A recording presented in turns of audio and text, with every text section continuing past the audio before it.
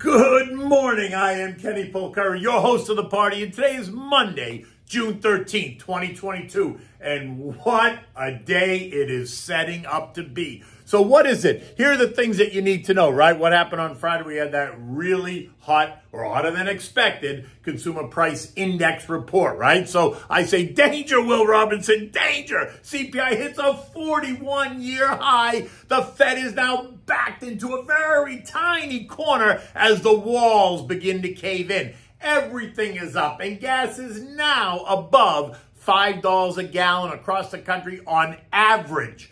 Crypto's getting crushed as well. Bitcoin down 11% today. Ethereum's down 17% today. And the other lesser-known ones are down even more. Treasury prices getting slammed, sending yields higher as investors reprice the risk of owning stocks as a recession looms large over the country and, more likely, the global economy. And what do we have for dinner tonight? Well, considering what's going on, it's time to break out the fried bologna sandwich. We'll get to that in a minute. Rising prices continuing to hammer stocks and bonds and investor psyche. Worries that surging inflation will now force the Fed into more drastic action, as is what sent the algos into overdrive, initiating waves of sell order after sell order as they trampled over each other in an effort to get out. Buyers, on the other hand, were happy to let prices decline, stepping back to avoid getting run over in an effort to shake out the weakness, right? Shake the branches a little bit, allowing stocks to reprice as we move into what is sure to be a much more aggressive Fed posture. Friday's stronger than expected CPI report showed inflation running at an 8.6% annual rate, up 0.3% over last month and well ahead of what the expectation was, along with plummeting consumer confidence. That number came in at 50.2, down from 58.4. A dramatic move for sure. Traders, algos, and some investors decided that enough was enough, and now is the time to just get out, which is usually one of the signs of pending capitulation, when everyone gets so anxious that they throw everything out the window, including the kitchen sink. Now, just to be clear, that hasn't happened yet, but it feels like it's getting closer. So could it be today? Maybe, the way futures are setting up. As the morning turned to afternoon on Friday, stocks got weaker and weaker, closing on their lows again. Recall that they did that on Thursday evening, and on Friday morning, I told you that was not usually a good sign. That when stocks or indexes close on their lows, it usually means that they're about to test lower on the next trading day, which is exactly what they did on Friday. So now the question is, will they rinse and repeat again today? And apparently the answer to that question is a resounding yes, at least right now, as futures got crushed overnight and are all pointing significantly lower this morning. So you can feel how that's just setting up, right? And ultimately, what we're going to need is that capitulation to happen. At 5 a.m., Dow futures were lower by 600 points, which is actually up from being down 900 points at 2 o'clock. S&Ps are down 90, the NASDAQ lower by another 350 points, and the Russell was off 46 points. Stocks in Japan and Hong Kong and Taiwan and South Korea all down more than 3%. Overnight, and markets in Europe are all lower by greater than 2% as the sun makes its way across the European sky. By the closing bell on Friday, investors and traders were a little less wealthy as stocks got slammed. The Dow giving up a whopping 880 points or 2.7%. The S&P lost 117 or 3%. The NASDAQ gave up 415 points or 3.5%. The Russell lost 51 points or 2.7%, and the transports gave back 380 points or 2.6%. All this as rising energy and food costs surged beyond 41-year highs, with gas at the pump now more than $5 a gallon across the nation. That's the average, right? So there's higher and there's lower, but the average is just over 5. Declines across the board in everything suggest that investors now expect JJ to change his tune once again. And while Wednesday this week promises to bring us 50 basis points, there's already talk that that may change as well. That the realization that inflation is spiraling out of control may force the Fed to surprise markets by raising rates by 75 bips on Wednesday, which in my opinion would not be a smart thing to do at this late hour. Why? Because they've set it up for weeks now, telling us 50 basis points is the move over and over and over again, suggesting that they had it under control. So a sudden change on Wednesday would suggest that they have lost complete control and that they have lost all credibility as well. It would be equivalent to them screaming, fire! Now that they've done that, that does not mean that the narrative is not going to change for July, September, November, and December, as I suspect it most likely will. Tomorrow we're due to get the monthly producer price index, right? The PPI report. And that is supposed to suggest that all prices at the producer level are dropping. That's what they want you to believe. The estimate is for year-over-year demand of 10.8%, which would be down from 11% last month. Now, I think that's very funny. And by the way, full of baloney. My gut tells me that it's at least 11%, and I would not be surprised if it was higher as well, just like the CPI. So brace yourself. And then on Wednesday, you're going to get the results of the June Fed meeting. And at 2:30, the press conference, which should reveal what JJ and his team thinks. And it cannot be good. No matter what they say, how they try to propose it. It can't be good. How can it? So now you have to ask, is he going to attempt to downplay Friday's spike in CPI and try to blow smoke up your, you fill in the blank? Or will he wake up and smell the roses? Will he come out and say that everything is on the table, including intermeeting hikes? And if he does, what does that really say about what the Fed heads are thinking? Because in any event, investors, traders, and algos are smelling the roses, and guess what? They do not like the way they smell. Talk of 75 basis points and now a 1% rate increase in the months ahead are now legitimately part of the narrative. They have to be.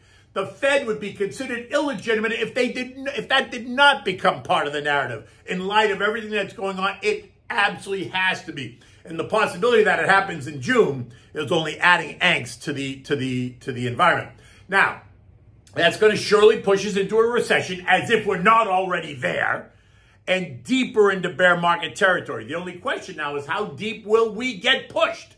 How much pain is the Fed willing to impose? And again, isn't it comical that we're charging the very people that put us in this position to get us out? I mean, the Fed is responsible for at least 75% of what's going on. Why? Because they stimulated too long. They completely missed the mark. They had all the signs back in the spring of 2021.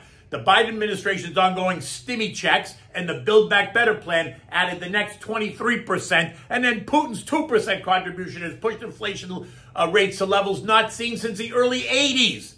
Now, to be crystal clear, Putin is not at the root cause of this level of inflation. It has been building for years, and it has now come home to roost. So get that whole idea that this is Putin's war, Putin's inflation, it's baloney. The 10-year Treasury surged at 3.16%, up from 3.02. And this morning it's up another 7 bips at 3.23 as the bond buyers are nowhere in sight. Plunging bond prices, sending yields higher, only begin to tell the story of what is to come. Because remember, the Fed has been the buyer of last resort for years now. And now that they're really beginning to raise rates and reduce the balance sheet by $45 billion this month, soon to be $95 billion per month starting in August, do not expect them to be standing in place supporting the bond market the way they have been doing it for years. So then you cannot expect institutional buyers to just stand there and get run over. Oh, no. Just like stocks, bond buyers are choosing to bid lower, as they should. Remember, the Fed is no longer holding their hand, either on the bond side or the stock side, right? So prices are going to have to adjust. And with every increase in Fed funds, you can expect the stock buyers and bond buyers will continue to bid lower, sending yields up, and away, and sending stock prices lower until they find a level of stability. Of the 11 S&P broad sectors, consumer discretionary XLY led the day's losses on Friday, down 4%, taking that sector down 30% year to date. Tech, XLK, was right behind it at minus 3.8%. Financials lost 3.6%. Basic materials lost 3%. Industrials, XLI, lost 3%. Communications, XLC, down 2.8%. Real estate, down 2.4%. Energy and healthcare, both down about 1.7%. Utilities were the least affected, down just 0.8%. The value trade lost 2.2%, leaving it lower by 8.5% year to date, while the growth trade fell by 3.6%, leaving it down 26% year to date. As of this morning, the Dow is now down 14% year-to-date. The S&P down 18%. The NASDAQ down 28%. The Russell off 20%. The transports are lower by 19%. Oil is up 65%. Food and commodity prices are up 35%. And housing costs are surging as well. All this while Jay told Jimmy Kimmel in his first interview in 150 days last week that we have the strongest economy in the world. Nothing to worry about. I must have missed that memo. I don't know about you. I clearly must have missed it. The contra trades, though, continue to do well, as you would expect. The dog, which gets you short the Dow, gained 2.8%. The PSQ gets you short the NASDAQ, was up 3.5%. The SH gets you short the S&P. That gained 3%. These three trades are now up 13%, 30%, 18%, respectively, year-to-date. And the VIXI, which gets you long the fear index, gained 6% on Friday, was up 25% last week, and is looking to spike higher again today. This morning, it's up another 17%, trading at 32.80, with many suggesting that 40 is the level to watch and will signal the start of real capitulation, which will see indiscriminate selling of everything across the board, and that's when you know it's time. Oil ended the day on Friday at $120.50 a barrel after testing as high as $122.50 and as low as $118.50. Confusion over what the data reveals sent oil on this wild ride. Many now asking, will inflation kill the goose that laid the golden egg in 2022, or is it everyone just overreacting? The energy ETF XLE is up 65% year-to-date, mimicking the rise in oil. This morning, oil's under a little bit of pressure, down $2 a barrel as China reimposes lockdowns once again on another COVID alert. Beijing demanding that in-dining at restaurants close their doors, and after 35 new cases are reported in Shanghai, causing Beijing to demand another round of mass testing for millions of Chinese citizens. Seems to me that Xi just doesn't get it, or actually maybe he does. Lockdowns clearly do not work to control the virus, but it does work to control the people. And it does work to disrupt the global supply chain, only exacerbating the issues. Once again, another reason for us to diversify away from this communist state. If we're going to continue to outsource our manufacturing to Asia, then look somewhere else. Vietnam would be a place to look. In any event, it's time to move out of China, and with each and every lockdown, it only reiterates that point. This morning, U.S. futures are getting crushed again, as noted, as I told you earlier, right? There was nothing specific over the weekend to add to the eggs. It's just a realization that it's not good. Eco data today includes nothing, but tomorrow brings us the PPI report, which is expected to be hot. Wednesday brings us mortgage apps, which will surely be down again, as they have over the last 6 weeks. Advanced retail sales expected to be up 0.1%, with ex-autos and gas of up 0.4%. At 2 p.m., we're going to get the Fed decision along with the press conference at 2:30. Thursday brings us housing starts, expected to be down 1%. The home builder ETF, XHB, was off 4% on Friday, is now down 32% year-to-date.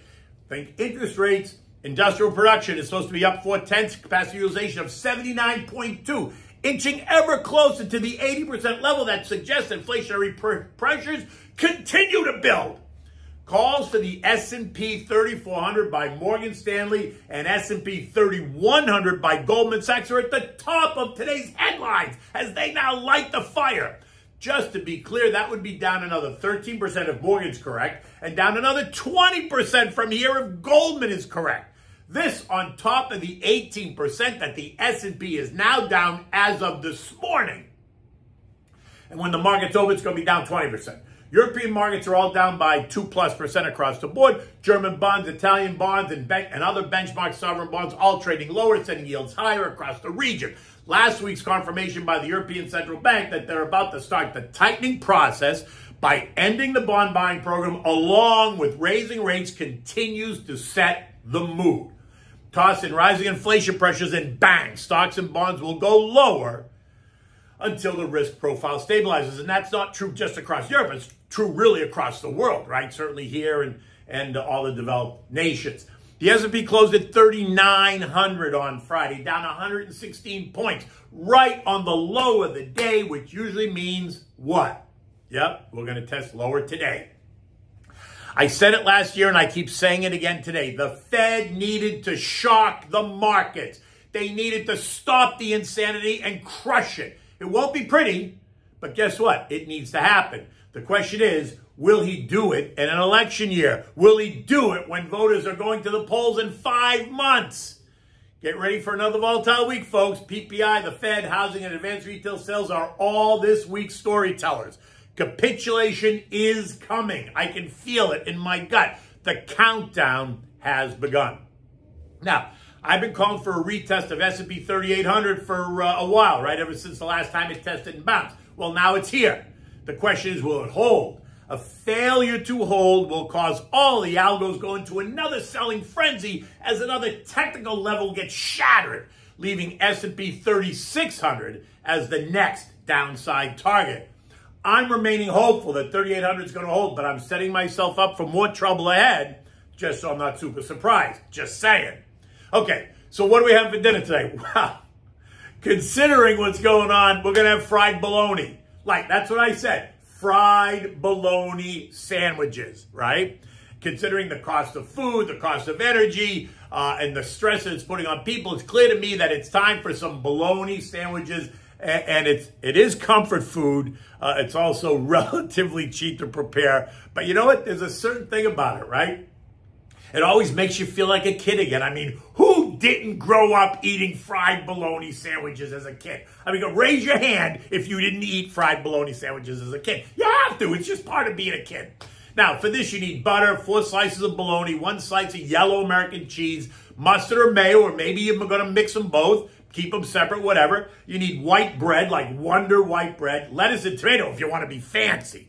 Now, start by heating up some butter in a frying pan. When it's nice and hot, add the bologna slices and let them crisp up. You know how they do, right? They get the little bubble, you pop it, you flip it over, and repeat. All while this is happening, you want to lay out 2 slices of the white Wonder bread. You want to spread the mayo mustard mix on both sides of the bread, or one or the other, whatever you're using, right? When the bologna is all crisped up, you're going to take 2 slices of bologna, put it on 1 slice of bread. Then you're going to put the cheese on. And if you're using lettuce and tomato, then you're going to add the lettuce and tomato on top of that, right? If you're not, then you're going to take the other 2 slices of bologna and you're going to put it right on top. And then you're going to take the other slice of bread and put that on top. Press it so it all comes together. And then slice it in a diagonal so it looks pretty. You think you're fancy out at a fancy restaurant. A side of potato chips works really well with this. It's just simple. This whole meal should cost you no more than $15 to feed a family of 4. Anyway, I've already gotten comments from the written note about people that saw the fried bologna sandwich and loved it. Again, reminds them of being a child. Look, brace yourself. Today's going to be another rough day. This week could actually see a lot of volatility, so no time to go to sleep. Until tomorrow, take good care.